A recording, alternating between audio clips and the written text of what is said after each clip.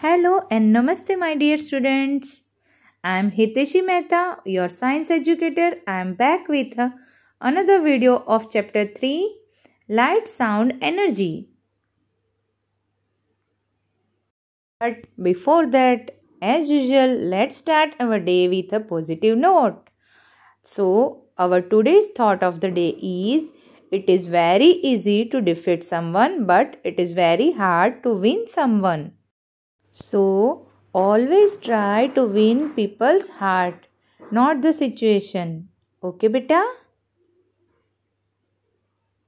Now, let's start the chapter. But recalling our first part, we have learned light. So, in light, we have learned about different types of shadows, reflection and all. Now, let's move on to our second topic, that is sound. The world around you is noisy. We hear every type of noise here and there in our everyday life. You can hear car moving, car horns, music is playing, birds chirping, dogs barking, any other voice. Some voices are pleasant to your heart and some are not. Now let's experiment some noise or some voice. Pluck a guitar string. You know how guitar string sounds like? So you can hear the sound it produces. Look at the string carefully. Why does it look hazy?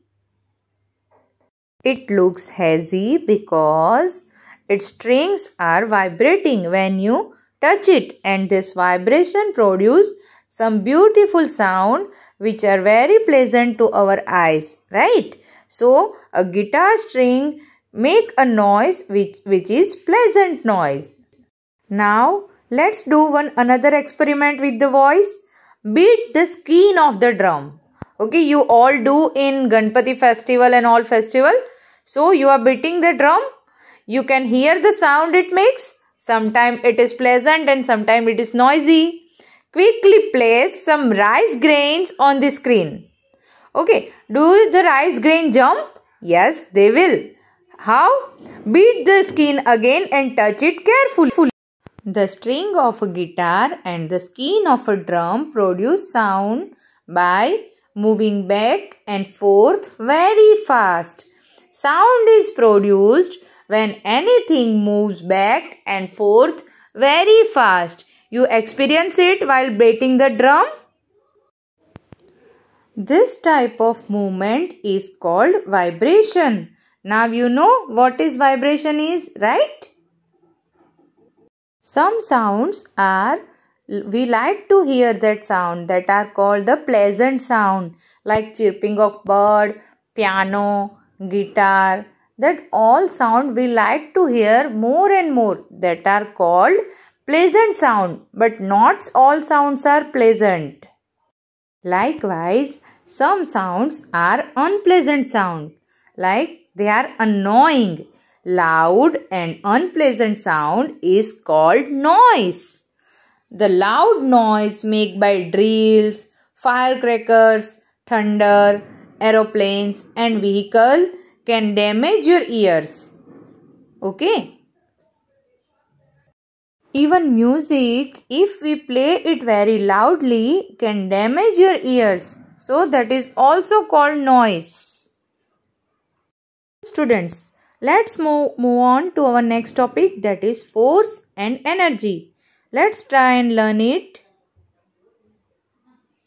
Let's try an experiment with a book. Lift a book. Now why does it move? It moves because you pull the book towards you, right? So, it is one type of force you have used on a book and it is pulled towards you. Now, try to open a window. What you have done? You have applied a push force towards the window so that it has opened. In your everyday life, you do so much of push and pull things.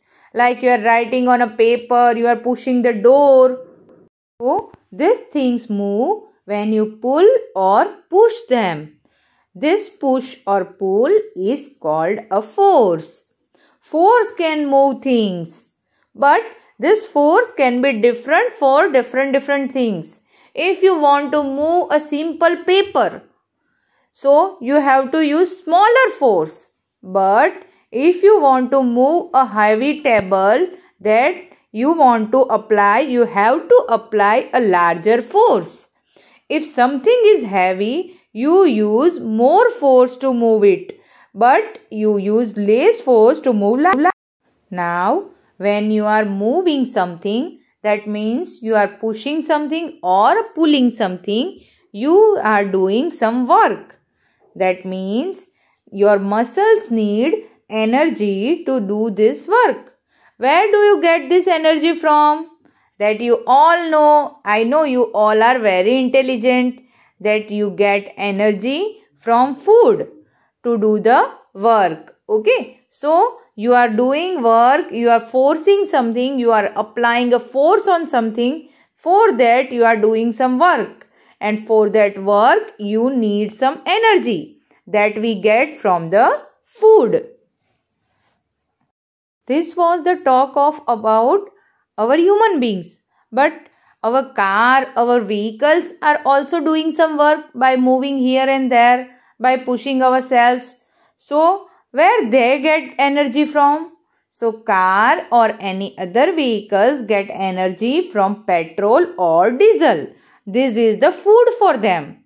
Our food is roti, chapati, dal, sabji. Likewise, car food is petrol or diesel or an LPG gas or CNG gas. Okay, so they get energy from fuel like petrol or diesel. Likewise, a battery operated toy car gets energy from the batteries in it, and that batteries are charged by an electric power. So they get their energy from an electric power. So it is their food, right? My dear students, that was the end of the chapter. But you make a list, you observe in everyday life what type of force you are using and what type of work you are doing, so that you can understand the importance of force and energy in your day-to-day life. Thank you for watching the video.